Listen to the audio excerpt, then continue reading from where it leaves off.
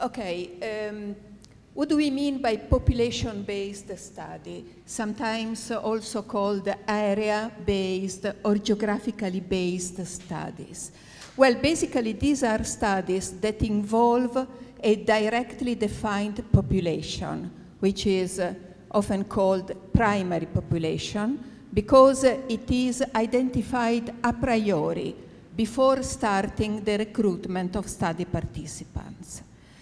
A very famous example is the Framingham Heart Study. It was started in the 50s, and it involved sampling a cohort of about 5,000 men aged 59 years from the city of Framingham in Massachusetts. And this cohort was then followed up, and I think it's still under follow-up.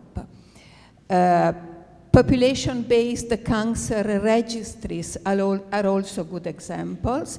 These are disease registries which aim at recording all cases of cancer, in this case, arising in a given geographical area or population.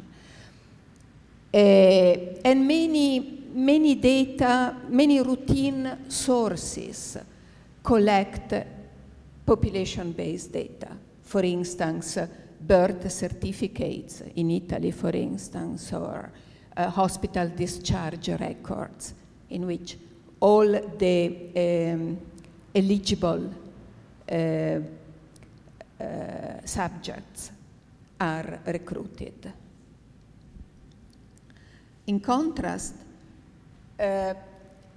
hospital-based study are characterized by the fact that participants are recruited in one or more hospitals, regardless of the population these cases arise from. This means that, if anything, an effort can be made afterwards to try to define the population that, from which these cases originated. This is, the population is defined starting from the cases, on the characteristics of the cases. That's why it is called secondary population or indirectly defined study population. And we will see later that sometimes this exercise is almost a mission impossible, so it's not easy to identify the underlying populations. Examples are hospital-based cancer registries. For instance, in Italy, there is a network of pediatric hemato-oncological centers that record all the cases of cancers treated within the network. So cancers that go somewhere else, even abroad, for instance, they don't appear in this register. Networks of neonatal intensive care unit. Some are very well known. The Vermont Oxford in the United States and other places. The Euroneonet network of neonatal intensive care. These are valuable. They provide valuable information on the outcome of newborns treated within the network, but the information is partial, as we will see. And of course, often clinicians are involved in hospital-based study for prognostic estimation, because they are interested in knowing what is the outcome of the patients they have treated. But they should know that the patients they have treated are just a subsection of the patients with that given disease. And we will see what this can imply. For this presentation, I will use the following terms. Cases are people with the outcome of interest, whatever it can be. Generally a disease, but not necessarily. We can study other outcomes. By study sample, I mean the study participants, individuals actually recruited in the study. Target populations is the overall population we would like to be able to generalize our findings to. And the source population, or also called the study base or study population, is the actual population from which the study cases arise. Target population and source population sometimes coincide, they are the same, but often they don't, because our aim is scientific generalization to a wider population of, let's say, patients with a given disease.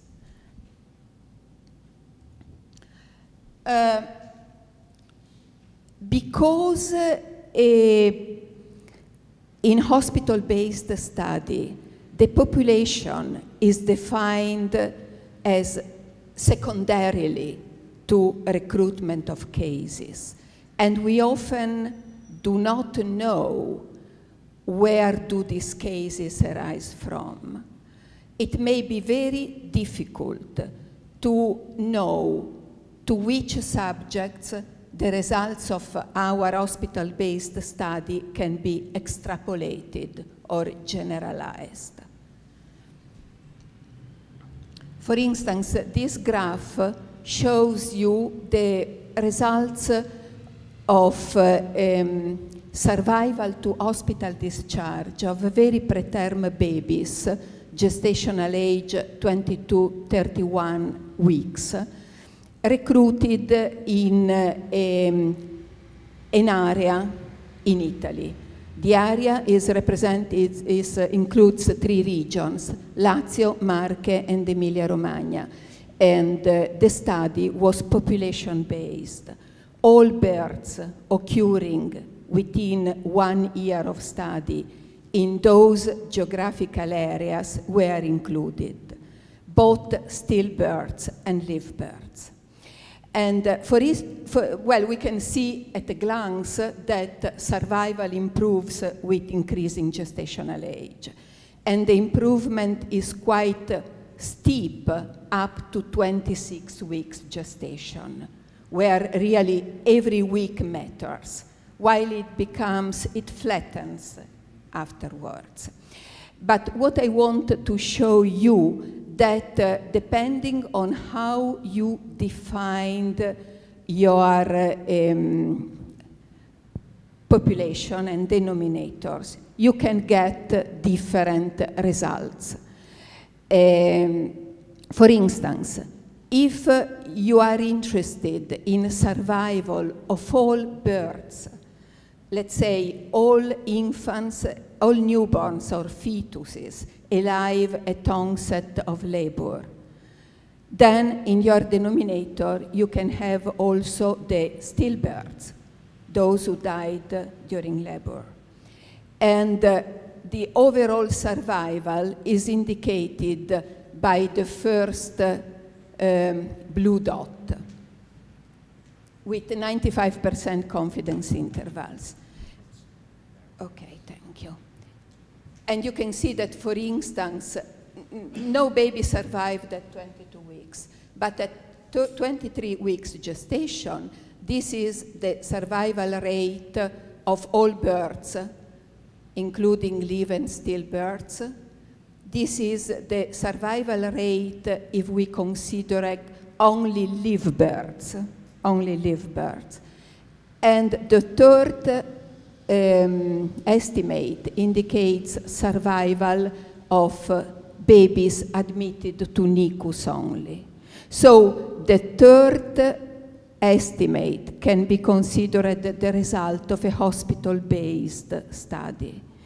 And we can see that there are differences, big differences between this and this, but also between these two estimates, particularly at the lower gestational ages. In general, hospital-based studies tend to overestimate survival. And this is the pattern in Italy, where all newborns, all live births are generally resuscitated and transferred, admitted to neonatal intensive care. In other countries, the differences between these two rates can be much, much wider. Another example. These are the results of an area-based study carried out in Western Australia on the outcomes of congenital diaphragmatic hernia. This was a population-based study, and they had 71 live-born patients with congenital diaphragmatic hernia, a serious neonatal congenital malformation that requires immediate surgical treatment. But out of 71 live-born babies, only 46 survived to reach a surgical center. The others died before arriving to it. And 40 survived to surgery, 37 survived over 1 year. So the true overall survival at 1 year was 52%, about half of live births.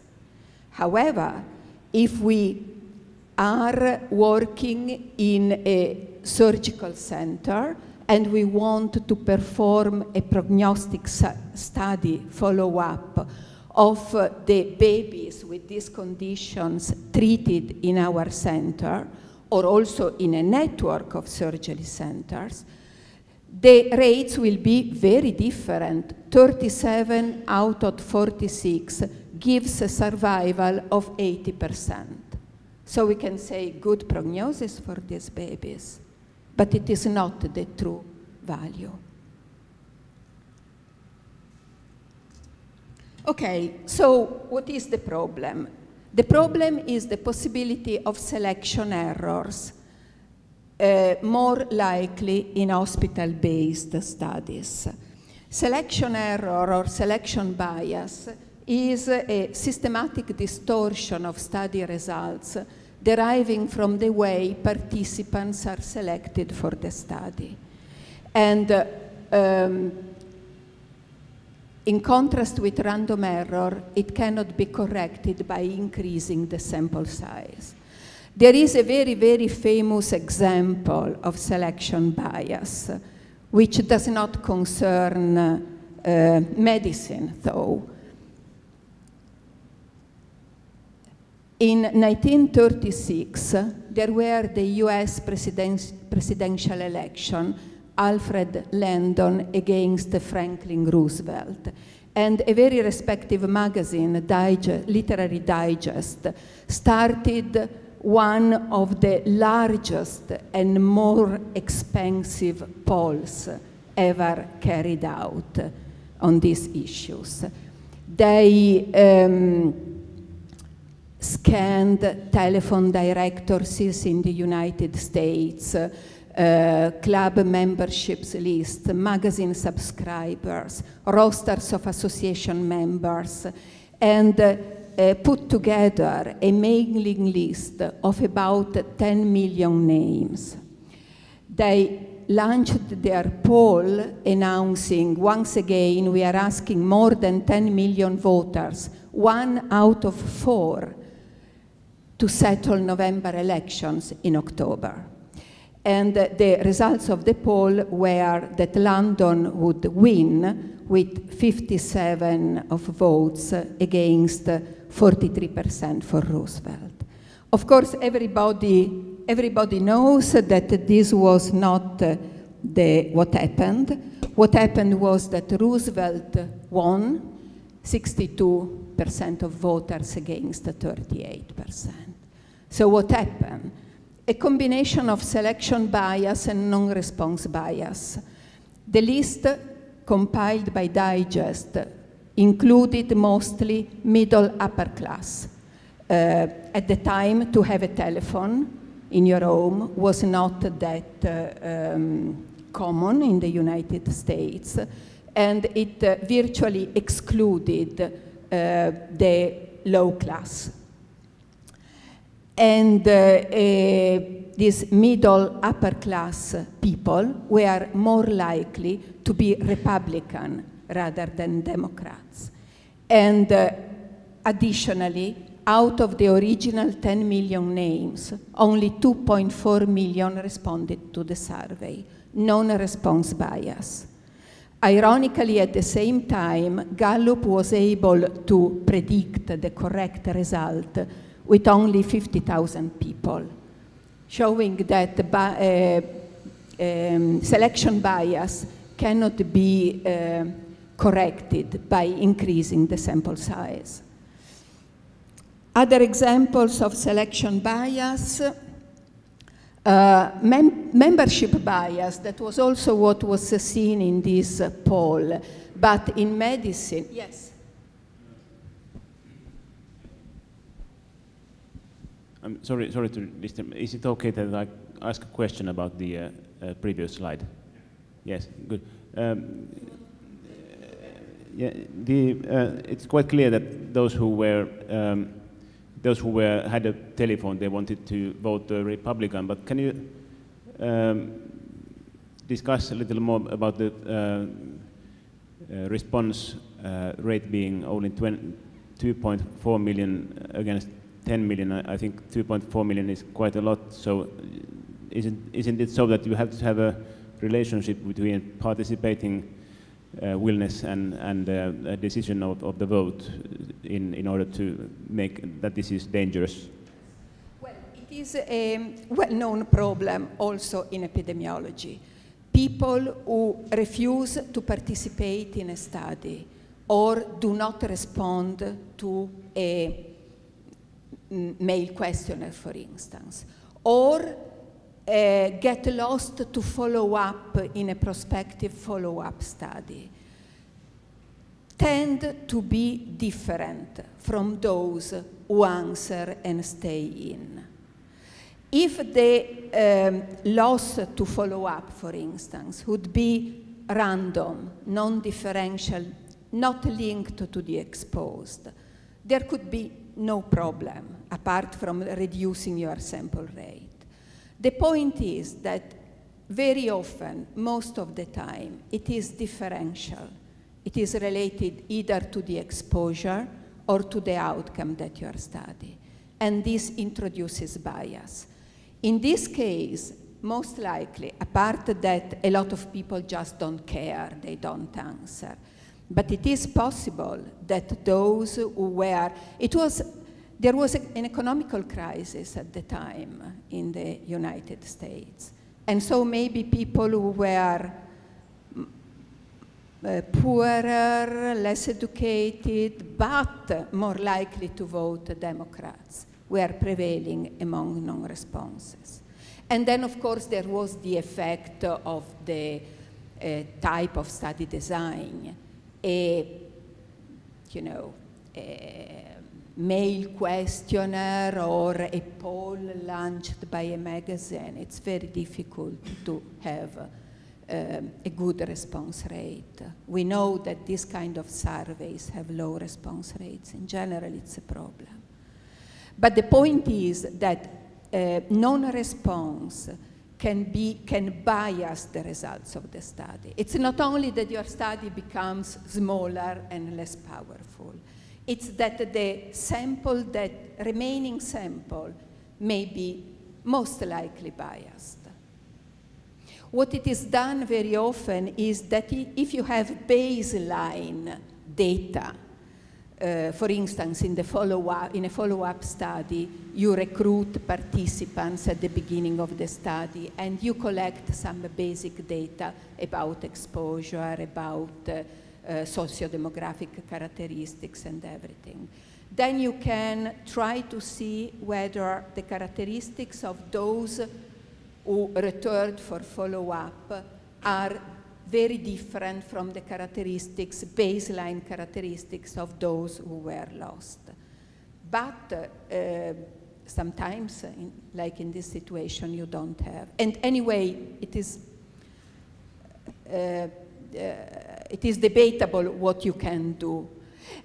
Loss to follow-up can be a problem even in randomized control studies, and a big problem. Because randomization, as Patrick said, is a very powerful issue to obtain comparables groups at the start of the study. But then, at the end of the follow-up, a lot can have happened. And if there is differential loss to follow-up, maybe because those who had good results, good outcome, are more likely to show up at follow-up, while those who had a bad outcome disappear, go somewhere else, or the other way around, whatever. Losses to follow-up are big problems.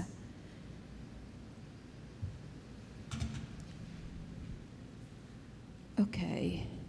So other examples to selection bias, the healthy worker effect or the healthy migrant effects.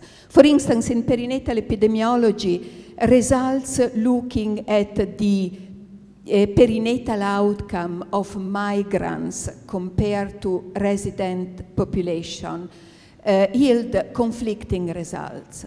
Sometimes they have a worse outcome, sometimes they have a better outcome.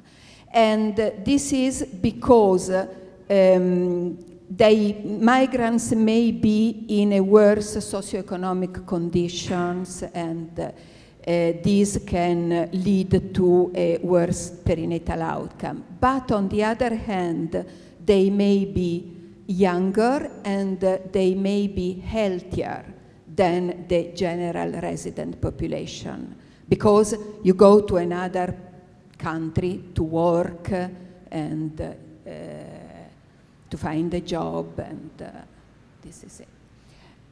There are some bias that gained eponyms.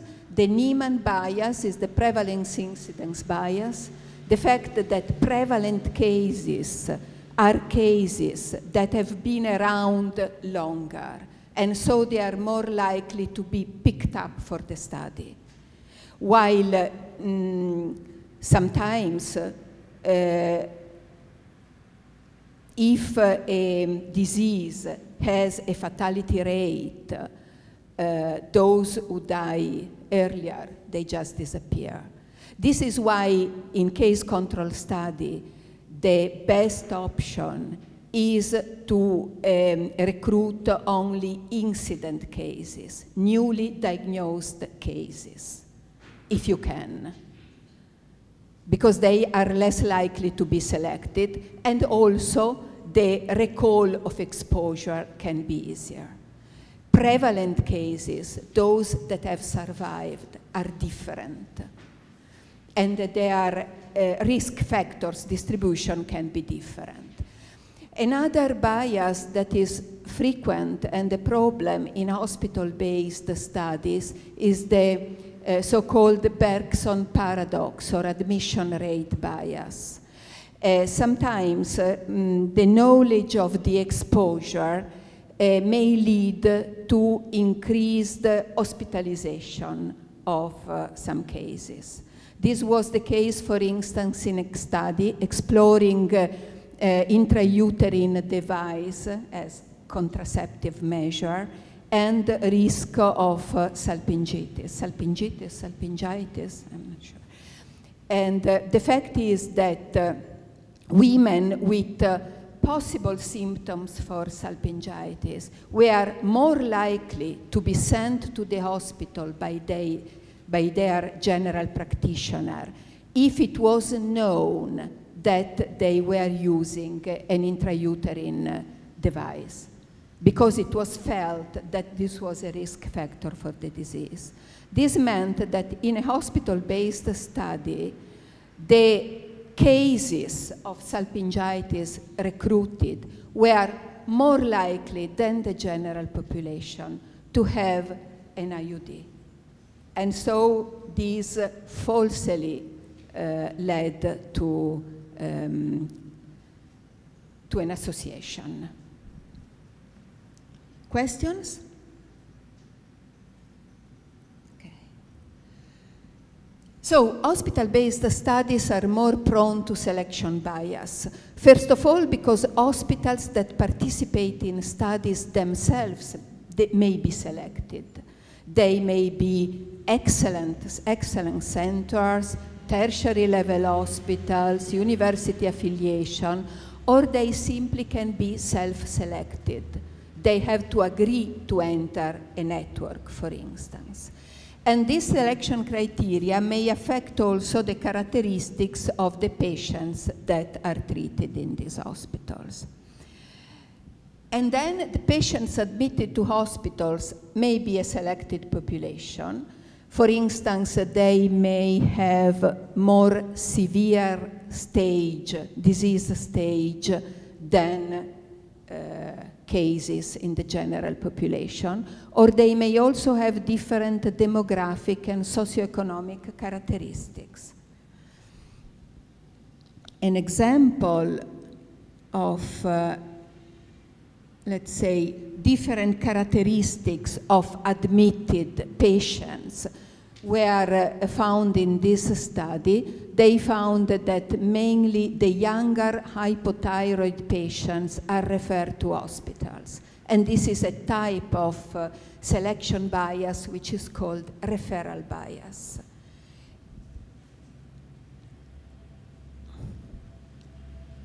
Where did I? Oh, what happened? Okay. This was basically a well-defined population cohort, but they compared the non-referred hypothyroid patients, those treated at home by their GP, with the referred to the hospital. The referred were basically younger, 50 years versus 66, and they had a more severe condition. Does this matter? Well, it can matter if risk factors differ between patients who are admitted and those who are not. Then studies aimed at assessing causal relations may be biased.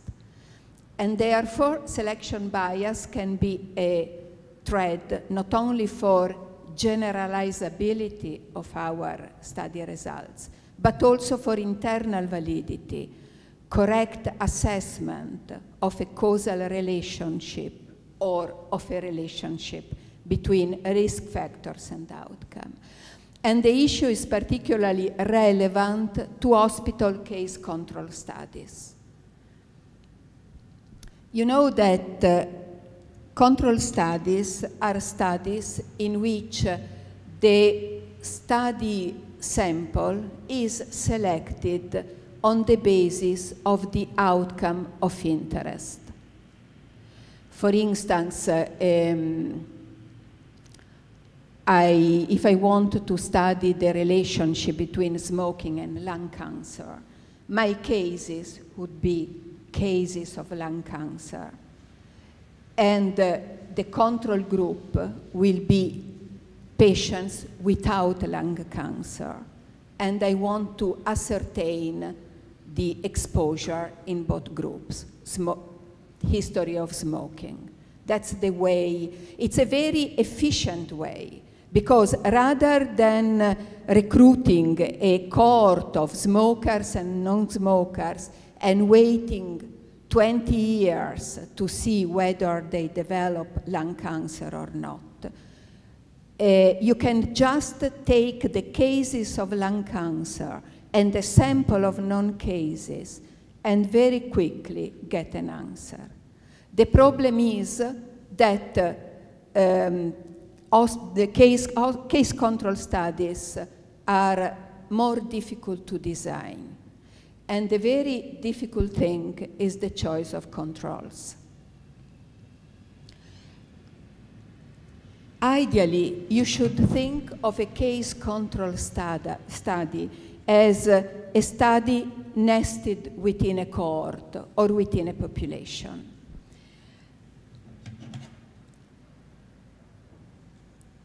You aim at recruiting all the eligible cases that arise from a given population and ascertain their exposure. Then, rather than studying the entire cohort or population, you take a sample of it, a sample of known cases of persons at risk of becoming cases, but they are not yet cases. And very important, the selection of the known cases, called controls, should be independent from the exposure. You can see that here it really represents the exposure distribution of the population. Controls have the function of providing an estimate of the exposure distribution in the source population, in the population that give rise to the cases. And they should be representative of the same source population from which the cases arise. Epidemiologists often use the Wood criterion.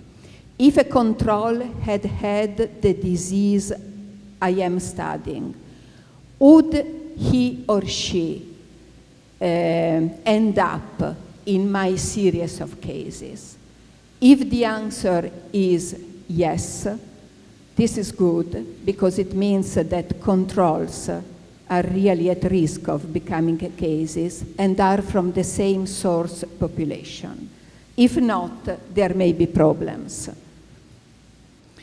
I don't know. Well, to be representative in general means that they should be a random sample of the study base, ideally.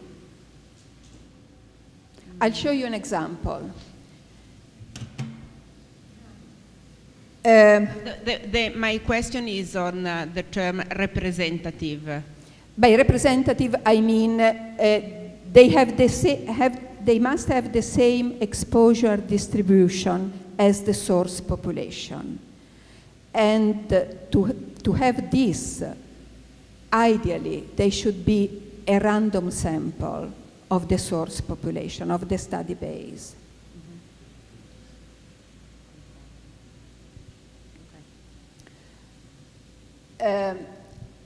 This is an example of population-based case control study that was carried out in Italy.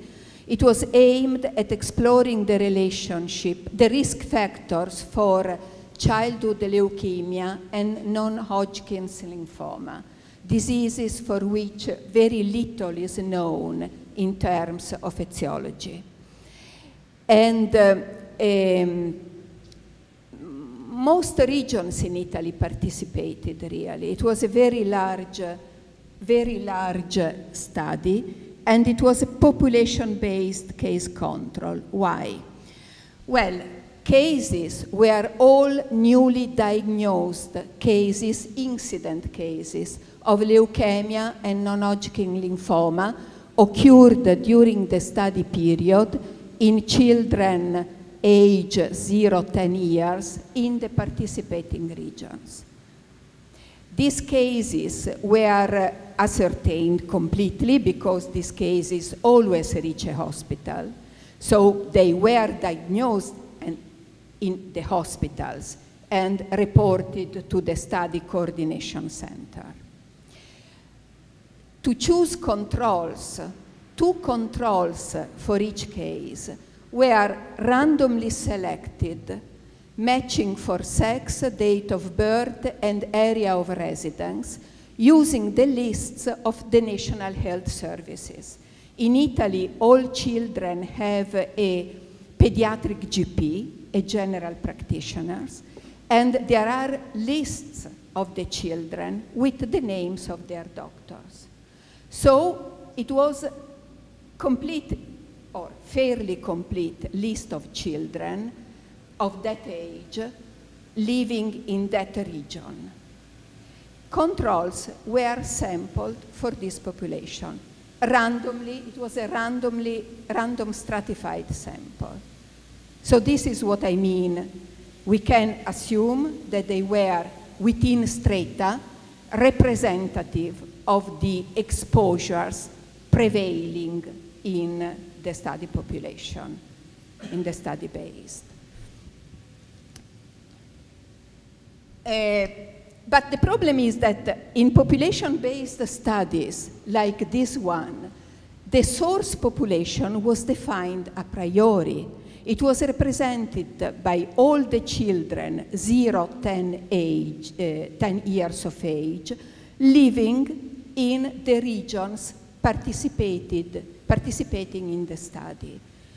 It was very clearly defined, and we had the list of them, name by name.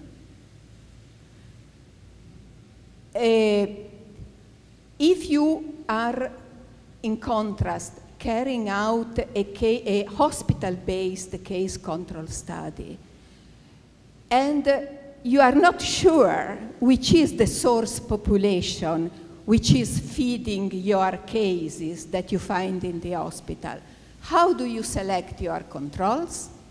That's the big question in hospital-based case control studies.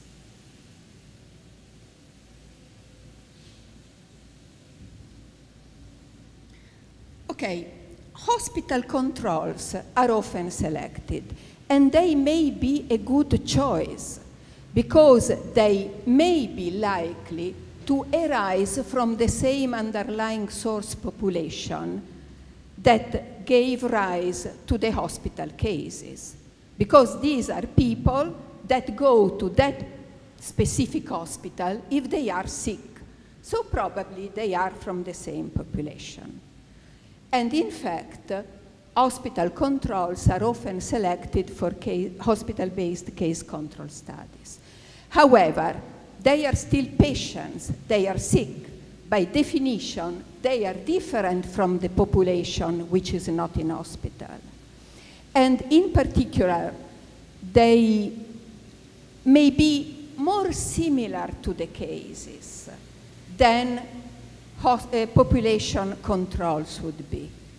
For instance, there are many diseases that have similar exposure. In adult population, smoking and alcohol are risk factors for many diseases. And so these controls may be affected by diseases that share the same exposure as the disease under study. So in that situation, you may not be able to identify the exposure that caused the disease. I'm finishing the sentence, because the same exposure is also in controls. I mean, if you are studying the relationship between smoking and heart disease, you don't want to have your controls with lung cancer. Okay, Patrick? Yeah, it's just if your controls are a bit too similar to your cases, that's a problem. Is it only a problem when the result is non-significant? That is, if you have those types of control, which you fear are too much resembling at your cases, but nevertheless you find an association between the exposure you're studying and the disease. Is this association false? It may be biased in the sense that it may be less strong than it would be with a different, you may find no association when this is, or you can find a weaker association or whatever.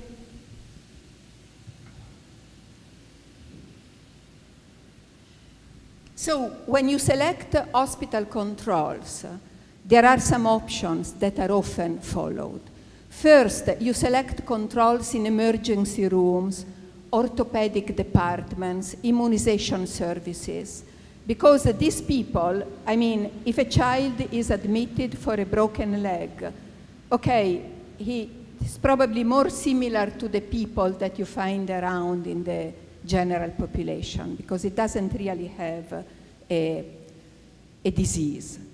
But of course, if you are studying adults and you want to study a disease, the association between alcohol use and a given disease, coronary heart disease, you don't want to take your controls from the orthopedic departments, because you may find more people who had an accident because they were using alcohol.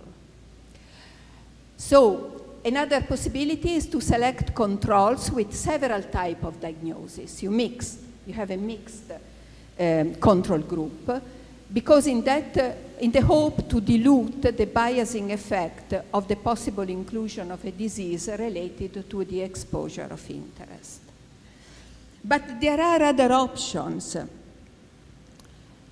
For instance, the use of family members, siblings, cousins, friends, schoolmates, neighbors. This is often done. It may have the advantage that in this way you match for socioeconomic background. And in the case of siblings, you may match also for genetic influences. On the other hand, again, this type of controls, they may be too similar to the cases, then it would be advisable. And again, you may not find differences or find a bias difference. Additionally, if you match, for instance, siblings and cousins, you have to take matching into account when you analyze your data. You have to use matched analysis techniques.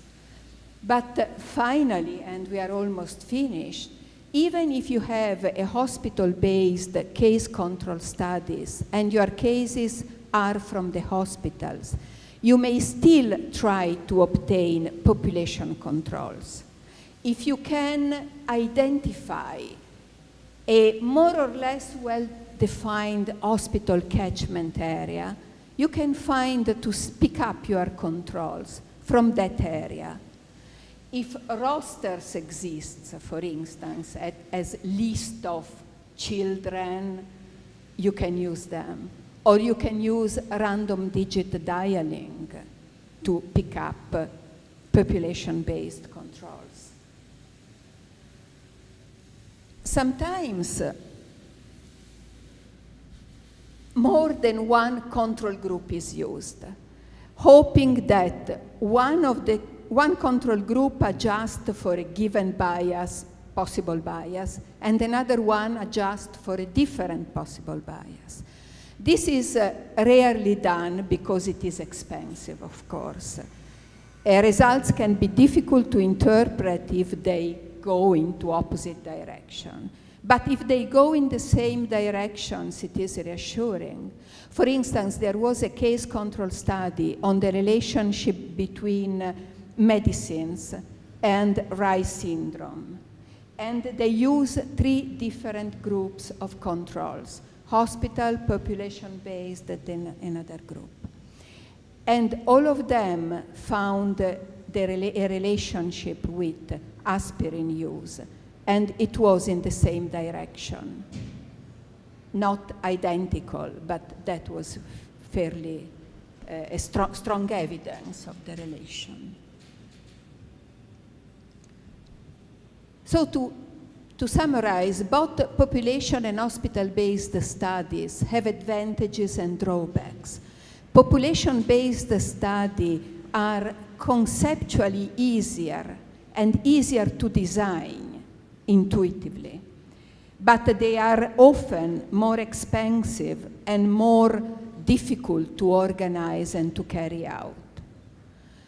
Hospital-based study can be very convenient, but particularly if they are case control hospital study, you have to be very careful in your selection of controls.